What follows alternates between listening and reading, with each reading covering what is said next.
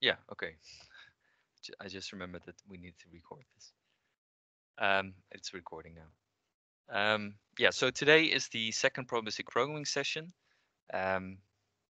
So we have been, so I made a couple of video lectures on this particular notebook.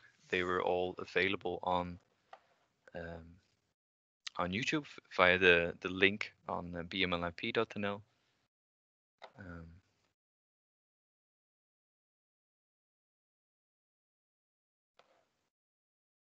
Yeah.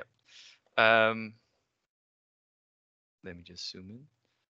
So please, if you have any questions on this particular session or on this notebook or on everything we do in here, so everything with Formulab on generating messages and looking at these computations that produce marginal distributions, now is the time to ask. Please let me know. I can imagine that if you're behind, that you haven't had the time to look at these lectures yet.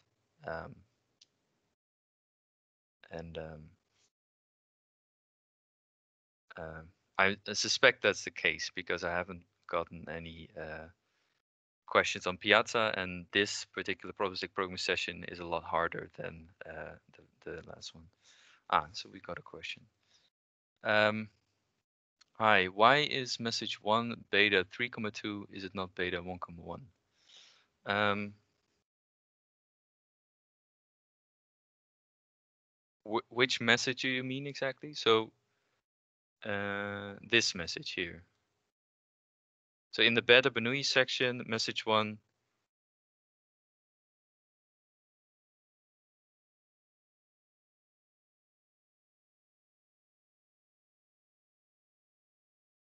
Tahan, could you? I can't see your first name actually in Teams, but could you explain to me exactly which message you mean?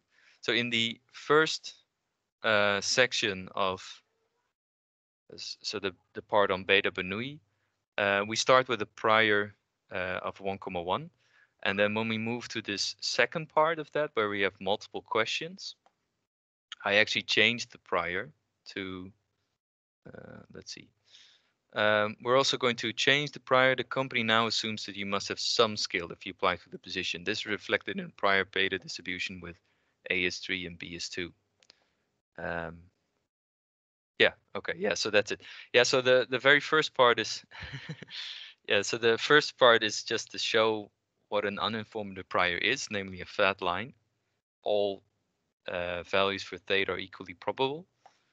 But that is somewhat uninteresting because that means that your margin will always be based on the likelihood. So that's why I changed it in the example here. So as soon as I made that point, we're going to move into a slightly more interesting prior. Let's see. Yeah, this red line. All right, second question. Can you say again about the clamps? Yes. So when we create vector graphs, when we write vector graphs by hand, we do this with respect to variables that are unknown. So in this case, that's just x1, x2, and theta. But in order to be able to do computations on this graph, you need additional variables. So here, f of a is the prior. The prior is a beta prior, but a beta prior has two parameters, namely a and b, or alpha and beta. So because they are fixed, they do not appear in this manually constructed vector graph. So or at least we ignore them, we leave them out. But that's not how Formulab works. With Formulab, you define a node of a fixed structure. Let me just go. Oh, yeah. So you define a beta distribution node, and a beta distribution node has, per definition, an outcome variable, which you can name to be whatever you want, but it also has two parameters, a and b. Now, to indicate that these two parameters are not unknown variables, but that we have clamped them we have set them to certain values, we introduce this clamp operation. So this clamp just means that this a variable in the beta node has been clamped or has been fixed or has been set to a particular value. Same is true for this b parameter. So it resembles this dark black box here, but there's a conceptual difference in that x1 is observed. So we've done an experiment and we've observed data for x1, whereas alpha and beta, or a and b, are not observed, but they are set by us. We fixed these parameters to certain values. So you could fix them or you could set them to other values, and that constitutes your that constitutes your prior. So you set them to 1,1, and someone else sets them to 2,1, and someone else sets them to 3,2. So that's conceptually a different thing than observing. In practice, in Formulab, we clamp parameters that we fix ourselves, and we use placeholders to indicate that we're going to observe data for certain variables. Okay. The third question is also what is meant by clamp parameters. And then, that's why with the normal distribution, the axes also have clamps. Yes, exactly. So,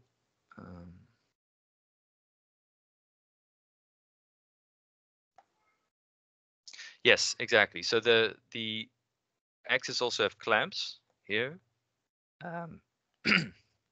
Those are the variances that we set here. So that's for this first likelihood of x1 given theta, that's normal, but then we have fixed that variance parameter 10, and for the other one we've fixed it to 15. So that's something that we again designed. We didn't observe this, we designed this, so they are also clamped. And you could treat that as an unknown variable, so you could put a prior on that and then try to do inference for that variance parameter, but we'll go into that a bit later, not in this session.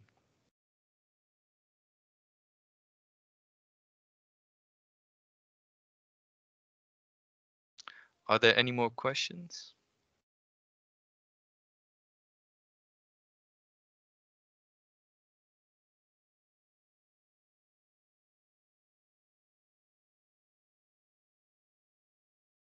If you had the time, if you managed to go through the lectures and watch the videos and went through the lecture notes, could you please type yes in the chat, so then I get an idea of how many people managed to. Oh, right, okay, that's quite a few people.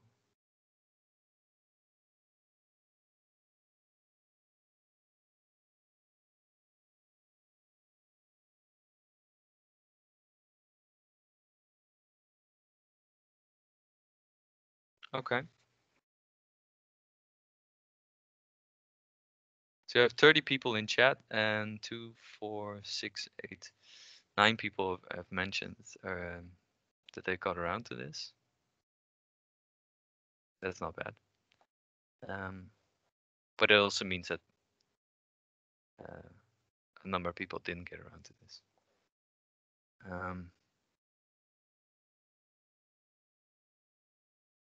Yeah, so the probabilistic programming sessions don't introduce new material. So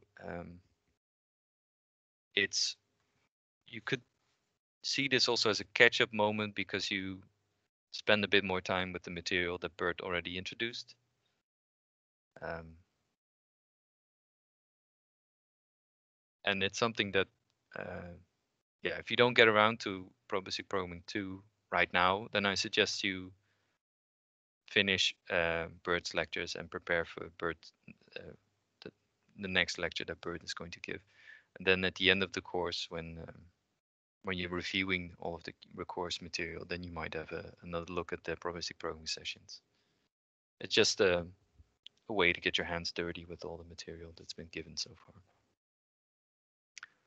far. All right. I don't see any new questions appearing, so what I'm going to do now is I'm going to tell you about the Probabilistic Programming 2 assignment, and we're going to walk through Probabilistic Programming 1. And if any other, feel free to ask questions on Probabilistic Programming 2 in the meantime. I'll just go back and then I'll answer them.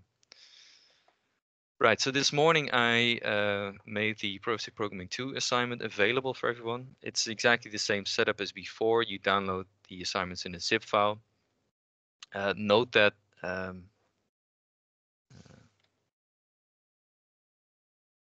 hold on.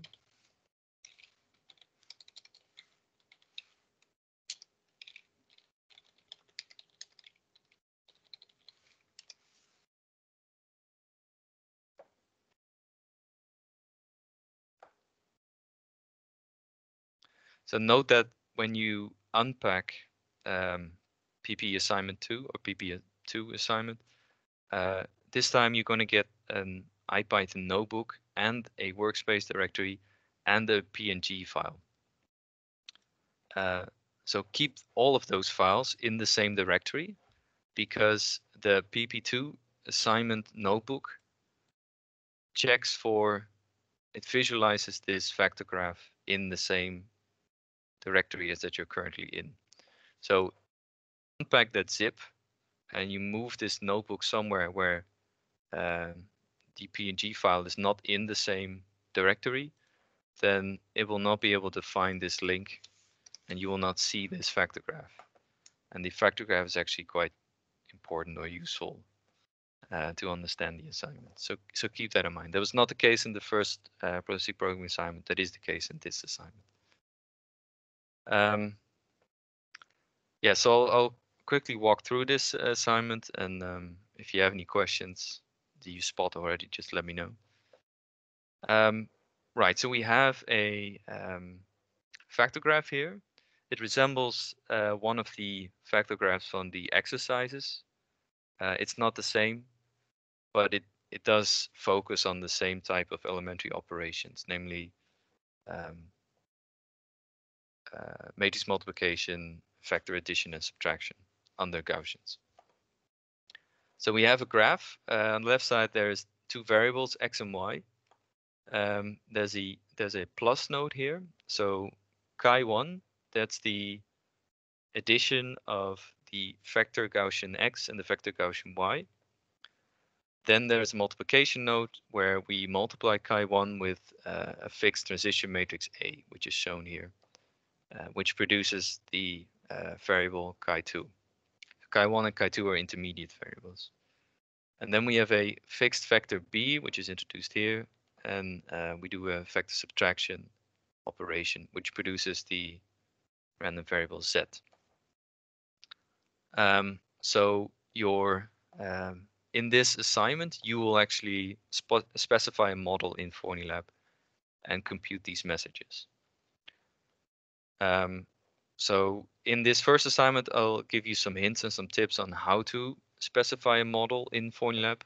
Note that in this probabilistic programming session, there are quite a few model descriptions and they all follow the same syntax, the same structure. You start by defining a vector graph and then you use this add_rv macro, so a random variable. You add a variable which is distributed. If it's stochastic, it's distributed in some way. And if it's use an equals operator. And so in the assignment, I've given you some clues on which distributions you can call. So Gaussian mean variance, precision, gamma, Wishart, Betty, Bernoulli, categorical, and Dirichlet.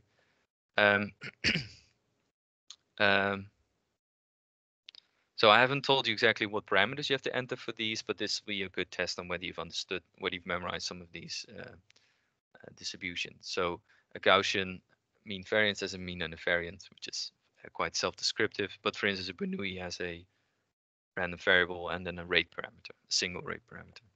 And beta has a alpha and beta. Right, so in this very first part, you'll have to compute the message towards the variable chi1. So a few things are already given to you, and then you have to complete the model description. And then there's some syntax here to compile the algorithm and actually execute the message passing. So you don't have to do that. You just have to define the model, specify the model. So this generates a message, or at least populates this message data structure. And, there are two cells here that check the format of your message array. And then hidden, there's also a test on to see whether the messages have the right parameters. In this second question, you will compute a message towards the second temporary variable chi2. So that's the message going out of the middle square node. That's the multiplication with the matrix. So the matrix is given, and you just have to complete the model specification for matrix multiplication. Again, there are two tests. And the third part is compute the message towards the random variable z. So b is given plus a set of parameters for chi2. So complete the model description, compute the messages, and then it checks for the message again. Yeah, so basically probabilistic programming 2 is just about completing the model specification for this graph, and we've cut this up in 3 parts. And the way I've cut it up, it means that if you get the first question wrong, so if your message computation is incorrect, that doesn't matter. That doesn't have any influence on the second message computation. I basically just restart each question with a different set of parameters for chi1 and chi2. Right, so have a look, try this out, and if everything runs well, then you can submit it as before.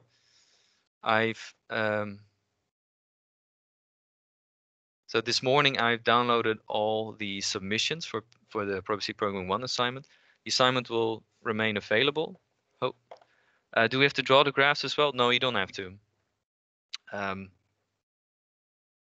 I can't check whether you've generated the right graph visually. So this is all auto-graded, so I have to write auto-graded unit tests. I can't test the graph, so I can just test the parameters of the messages. So you don't have to compute you don't have to visualize the graphs. So I'll keep the Probabilistic Programming 1 session open, so people can still have a look and download the assignment and everything. I've downloaded the submissions. I'll put them in the autograder later this afternoon. I might have them done by the end of the day. Otherwise, I'll give you feedback at the start of next week. We can, if you want, I can quickly walk through the solutions to the first probabilistic programming assignment. If you haven't gone around to that yet and you want to try this for yourself, then spoiler alerts. I can also stop with this, and I can at the final probabilistic programming session I can walk through all of the assignments, if that's what you want. So let me know in chat whether you want me to go through the solutions to the first probabilistic programming assignment, or whether you haven't gotten around to it yet and would still like to make a submission.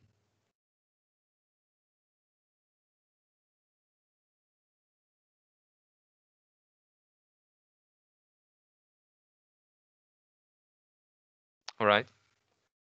So far, it's been unanimous. Yeah. Okay.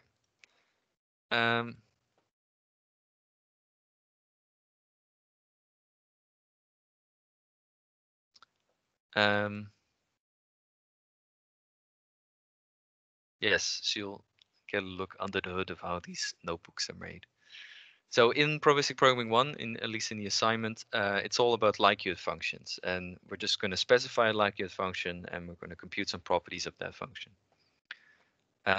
So this is the function. We have 3 data points, 0, 0, 1.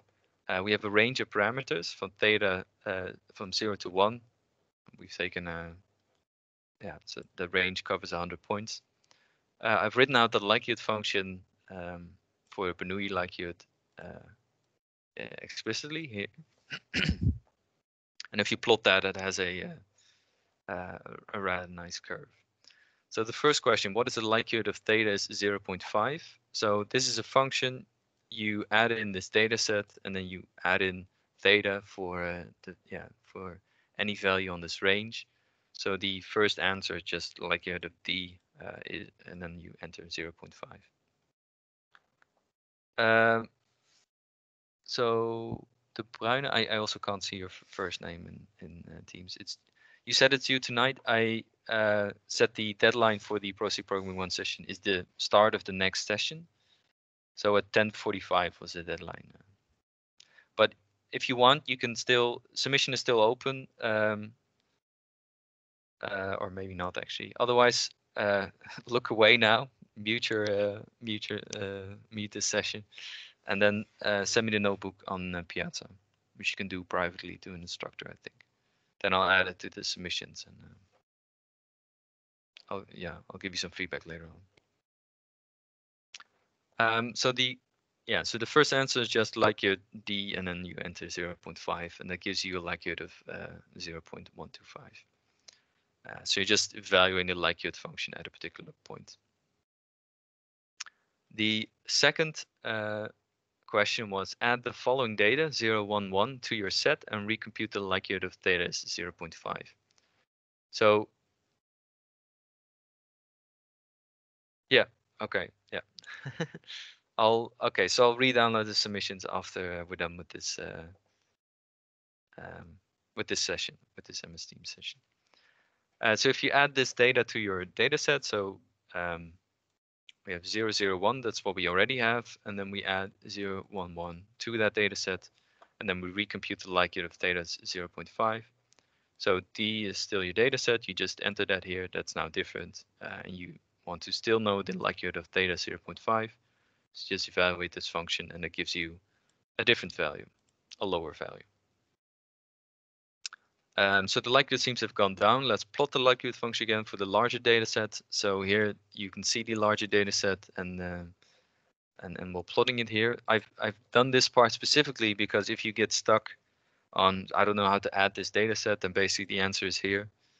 So this first session is very, it's supposed to help you get used to this idea of completing assignments in Jupyter and using Julia. So conceptually and theoretically, it's not very challenging, and I've given away a couple of things. But if you did find this session challenging, let me know. Then I could use all the feedback you have on these notebooks. Hilde, you raised your hand? Hi, it's Hannah, but that's okay. Hannah, sorry. Yeah.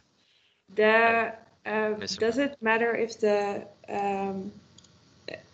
right now, as I structured the code in this assignment, you basically have to run it from top to bottom, because I was lazy and just put a D instead of to add. So I just put it like, wait, D, and then I just put it like this instead of actually putting the entire thing again, because I'm lazy. Oh, well, that's a good question, actually. You get the right answer, but because I'm reusing D every time you basically use the lost variable you generated.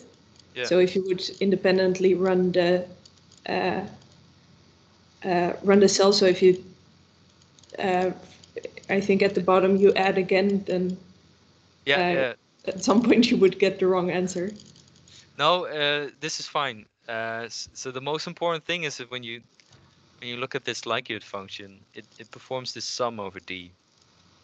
And we saw that in the probabilistic programming session itself, that if you take a product over n independent Bernoulli distributions, then because there's an exponentiation, you can take the sum and the exponent. So that's what encoded here. It's just the sum over D in the exponent, or the sum over 1 minus D in the exponent. So as long as this sum works, you're good to go. And yeah, I just checked. So I mean, there's still the option that it creates a list of lists like Python, where you would have 0, 0, 1, and then you would have a list of 0, 1, 1. In that case, the sum would fail, but that's not the case here. No, I checked that it worked, like that it would generate the right array, but I was just wondering with the autograder if it matters. Yeah, the autograder just checks for your answer. So you can see the hidden test here actually. Okay. So there's an answer, and then I take this answer added here, and I check for within some epsilon distance of that answer. And you don't see this hidden test in the student release version. Okay, great. So the same is true for Probabilistic Programming 2 assignment. We have certain parameters, mean and variances, which have values if you've computed them correctly, and the I test the submitted values within epsilon. All right. Okay. Yeah. So, oh, we have another question. I was wondering if everyone else's notebook also runs for like 30 seconds before outputting anything. Yeah. Yeah. Yeah. Okay. So this is a wonderful thing about Julia. It's blazingly fast. Its motto is runs like C, walks like Python, or walks like Python, runs like C. Um, it is actually blazingly fast, but there's one notorious thing that everyone keeps bumping into, which can be a bit frustrating, namely that when you start a notebook or when you start a kernel and you start inputting, you start using packages, it takes some time before all of the code in this package becomes available. So before it's all been pre-compiled into your current session. Some packages are fine. Plots is not fine. Plots is a huge package, especially if you're pulling in matplotlib, the Python's plotting library. So whenever you do using plots, it takes a while, and then whenever you actually plot that function, um, yeah, it takes quite a few seconds before you see anything at all. This is the major thing, and there's even sort of an internal joke within much of the Julia development community that time to plot is the real kicker. So because the first time you run something, you'll see that time to plot will add 30 seconds or sometimes even a minute to your execution time, and then you run the second time, and the time to plot is taken out, and then everything is a lot faster. I actually this morning answered a thing on Piazza with a description of what pre-compilation is. So that contains a bit more information on why it takes such a long time for Julia to plot functions. Yeah. Yeah, if you Google Julia time to plot, that gives you a lot of interesting discussions. Yeah, and also whenever you Google anything with Julia, be careful that you're not running into Julia Roberts. That's maybe specify Julia programming language. Right, so we have a larger data set. This plots the likelihood function. You can see why we say that the likelihood is a function on a conditional distribution, because it doesn't integrate to one. It doesn't scale properly. So you can see this thing so the scale of the y-axis is actually lower than before. Oh no, that's yeah, okay, that's not the case. I think later on scale decreases. Anyway, the scale is it doesn't integrate to one, and the scale can change as the size of the dataset grows.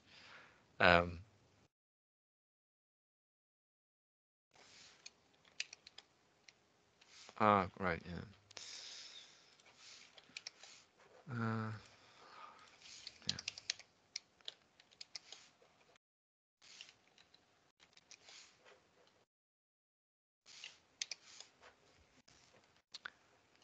So yeah, so the scaling is something that you should have noticed, and then yeah, so that's more or less the point that reinforces, or it reinforces this point that a likelihood function is not a conditional distribution. So we see here that because we added more ones than zeros, so before only a third of the outcomes was a one, and now with these two additional ones, we actually get a 50-50 ratio of outcomes of one and outcomes of zero. So that means that yeah, we have to wait until it replots. But before, the likelihood had its bump was below 0.5, and you see that it's actually shifted more towards, yeah. So this thing, its maximum, its mode. So most of the mass is below 0.5, and the mode is just below 0.5. And then here it travels more towards the middle. You can see that it's quite symmetrical for this this data set of equal proportions of zeros and ones. And so the tricky thing is that now if you add only ones, this is going to favor the distribution towards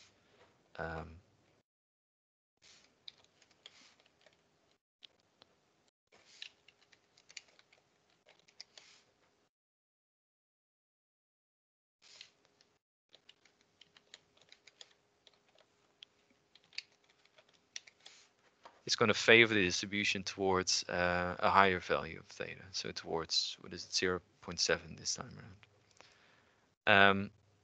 So that's what you should have noticed here. So that its mode is shifting about. You can see that this time the scale is drastically reduced. So as I said, scale can shrink as a function of the number of observations you make. So the bump, we started with a bump on the left, and we added ones until we had a 50-50 ratio. Then the bump was in the middle, and then we added ones.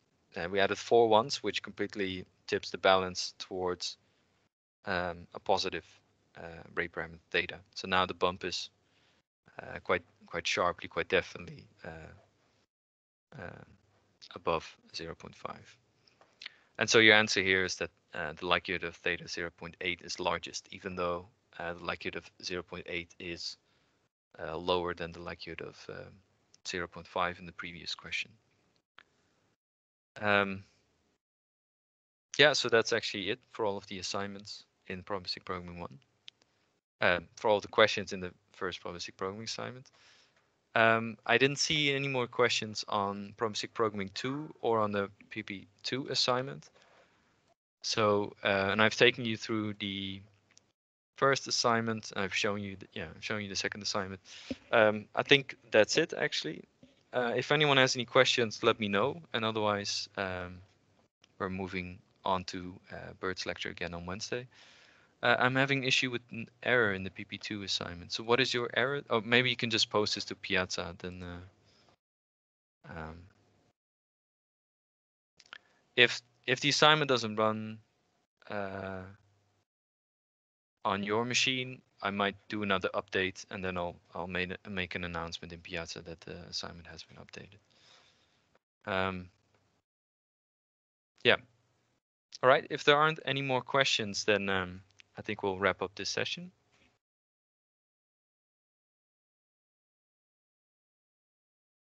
Yeah. So please submit the notebooks on Canvas. So,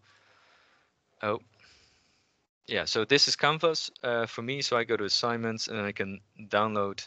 Oh, yeah. So I go Probabilistic Programming 1. There's a button here, download submissions. That's where I'll download your submission, and then we'll auto-grade it. The deadline says 23/90/59. Yeah, okay. So I'll download them again tomorrow morning. I'll make sure that the deadline for Probabilistic Programming 2 is it stops before the next session, so that the time of the deadline is 10:45. Could you maybe show the last exercise once more? Do you mean the last exercise in Probabilistic Programming 2 or in Probabilistic Programming 1? PP1. So you mean this one, which is bigger now, the likelihood of theta 0.5 or theta 0.8. So the thing is before, yeah, okay. So before we had a data set of 0, 0, 1, 0, 1, 1. So we have 3 ones and 3 zeros.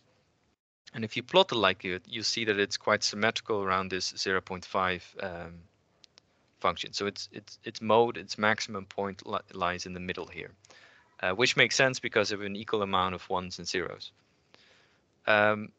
If you now add 4 ones, that tips the balance in the favor of the ones. We now have much more ones than we have zeros. You can see that the likelihood function, its shape moves towards higher values of theta. You can see that most of the probability, well, not, but most of the area of this function lies to the right of theta 0.5. And so if you were to compare the likelihood of theta 0.8 and theta 0.5, you can see that the likelihood of theta 0.8 is larger. And that's in the end what we do with likelihood functions. We They're based on the data. They're not conditional distributions. We compare different values of theta for which best fits the data, which best explains the data. So whereas before theta 0.5 roughly best explains the data, and now because we added these ones, theta, it's not the theta 0.8 somewhere, so it's not the maximum, but it does have a higher likelihood than theta 0.5. So overall, the point of this first assignment was that the mode of the likelihood can shift around, and you can see that, or that makes sense if you look at the data. Does that explain the last exercise? Yeah, okay. So another question, in PP2, the simplex distribution can also be made with normal distributions, each entry representing probabilities of 0, 1, 2 points. I don't know if this is true because I have not tried this. I personally feel that the one-hot encoding is more intuitive. And the Dirichlet, so you mean the simplex distribution, you mean the Dirichlet. Can also be made with normal distributions. Yeah, so the point of the Dirichlet distribution is that it outputs proportions. So it needs to, so you can look at the indices of 0, 1, or 2, but the number that it points out needs to be a vector that sums to 1. And only if that's true does it act as a conjugate prior to the categorical distribution, because the categorical has a parameter which is a vector of probabilities, of proportions, of a vector of numbers that sum to 1. So I think that if you do this with a normal distribution where you output 0, 1, or 2, then you don't get this property. And then you don't have a prior that's conjugate to the categorical distribution.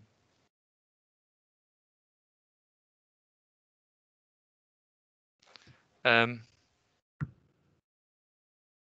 hear someone. Yeah. Anyone else still have a question?